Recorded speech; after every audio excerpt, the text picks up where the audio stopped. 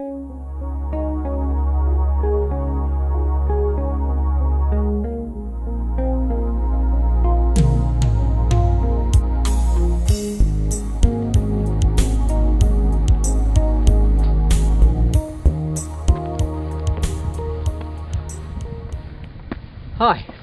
this is Dane Stevens with your Soulutions Tip of the Week.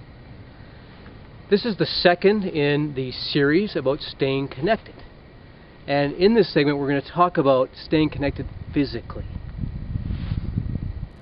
You cannot separate the body from the mind from the spirit.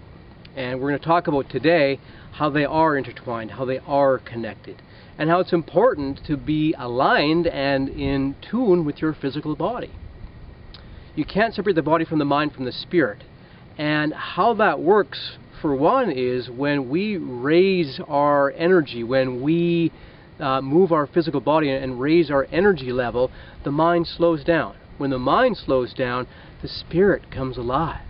That's just what happens. So when we do that dirty word called exercise, it automatically slows our mind down. It's a great coping skill in that way. It also opens up the spirit and allows our higher self, our spirit, to come forth. There's a number of different aspects about the body that are so important to know. And one is the body can't lie. David Hawkins wrote a great book called Power versus Force, and the whole book is the study of how the body will guide you, how the body can't lie. When you're tuned into your body and you pay attention to what feels good, what doesn't feel good, what feels right, what feels wrong, it will guide you. It knows. The body is intelligence. And the body is our guidance system. That's where our guidance system is. It's in how we feel. And taking that a step further, how are we successful? What's the ultimate in success? Feeling good, yes? So, and where do we feel? In our bodies. So our body is such a huge key. We can't ignore that part of our growth, that part of our spiritual growth, that part of our mental, emotional growth. The body, mind, and spirit are connected. You cannot separate them. So physically, how do we stay connected physically? There are three aspects to our physical health. We have our cardiovascular health, which is heart and lungs. We have the resistance or strength training, which is muscles. And we have stretching, which is really not an option, as that's how you tune into and also balance your body. So for cardiovascular activity, first of all, think of this as a journey in self-discovery as for what works for you. What do you like to do? So for me, I've discovered that running in the morning before I meditate works so well, because right after the run I go into meditation. I'm already right there because of the repetition of breathing and moving. My mind is slowed down, you got that repetition of breathing, so I just really slip into my meditation right away. That works for me. So find out what works for you. Mine is in the morning, so find out the time, find out what works for you, and what you like.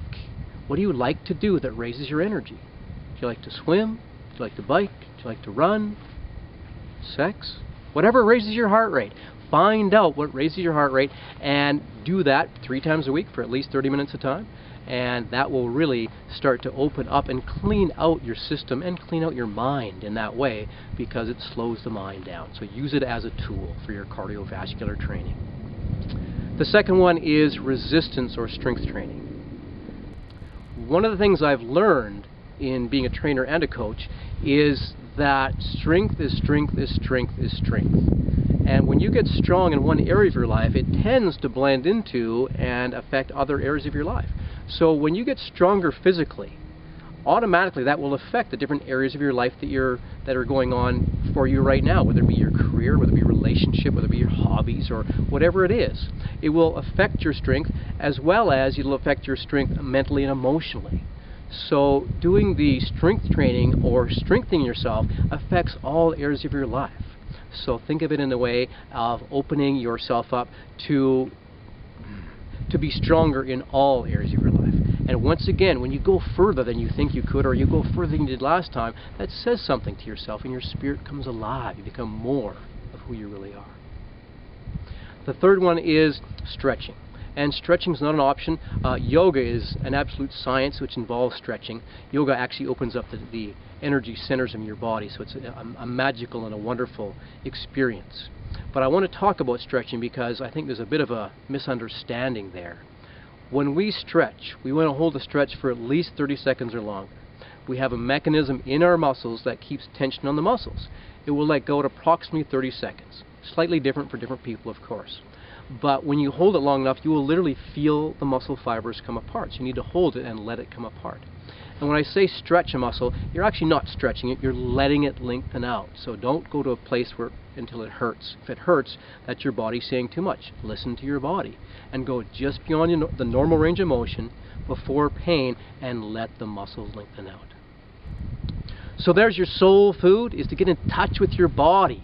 Use this as a great journey in self-discovery. And when you exercise, you can't help but feel good. It raises the energy in your body and it creates endorphins, which are like positive cells in your body. So go out and move and make yourself feel good. And use this to make yourself feel better in all areas of your life and do better in all areas of your life. This is Dane Stevens with your Soulutions tip of the week. Make it a great week.